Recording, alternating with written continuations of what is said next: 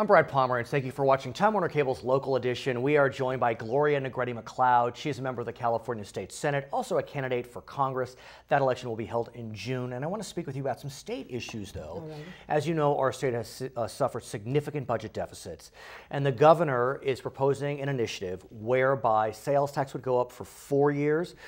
Taxes on high income earners would go up for 7 years. What's your sense of that initiative, which will be on November's ballot? Well, according to the latest polls, is that 64%, no, 54% are approve it, and so I think you need a higher percentage to get an initiative out. But his is not the only one on the ballot. There's another one, well, the Molly Munger one. Let's talk about the Molly Munger initiative, which is much different. It is an initiative that would would increase taxes on everyone. Poor, middle class, wealthy. A lot of folks are angry about that initiative on the left and the right.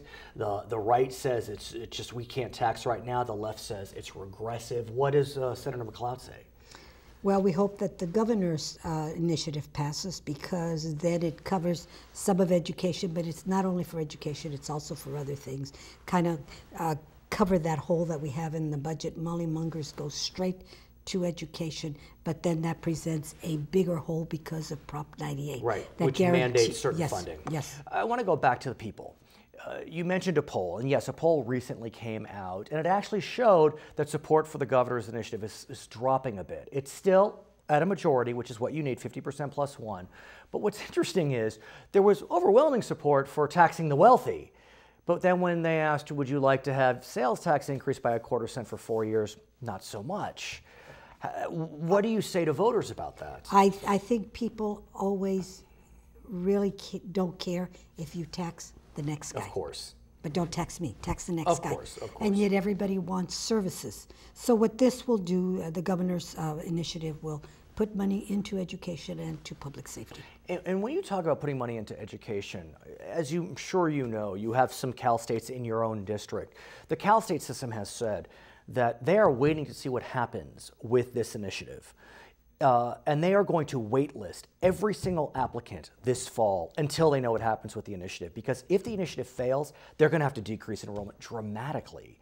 The consequences are pretty severe. Do you believe voters are hearing that? Or is it just, we may be a blue state socially, but when it comes to fiscal matters, we're pretty red? Well, I think we're purple. On fiscal matters? Even on fiscal matters. Depends where you're at. Most people do really believe in education. They really believe in funding education.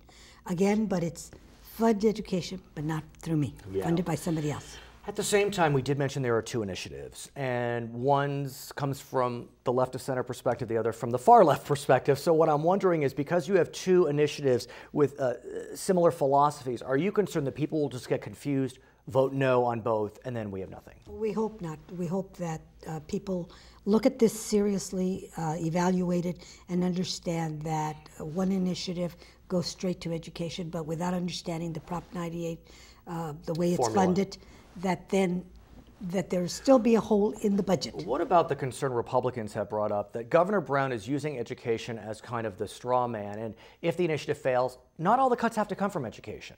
You could cut elsewhere, and as a result... Where else can you cut? The only place you can cut is human services. And everybody that has come to my office and says, well, don't do this, and I say, you tell me where you want to cut.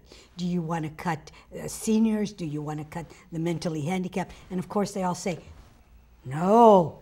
So people do not understand that the cuts then come from the only place that they can is health and human welfare. That's the only place it comes. Her name is Gloria Negrete-McLeod, member of the California State Senate. I'm Brad Pomerance. Thanks for watching Time Warner Cable Local Edition. Back to HLN.